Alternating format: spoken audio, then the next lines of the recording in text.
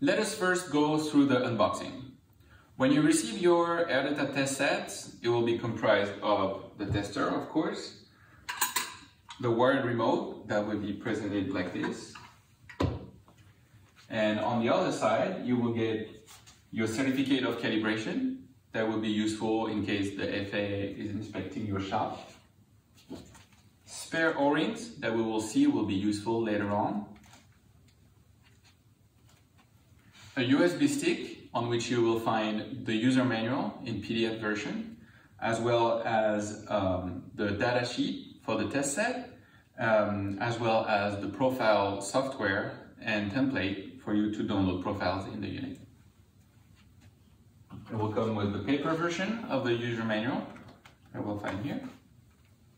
It will come with a pouch bag that you can use to store all of this, plus any adapters that you may have, static or pitot.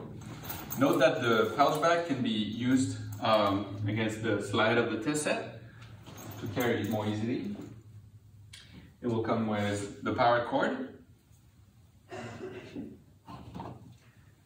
and the cable for the wired remote.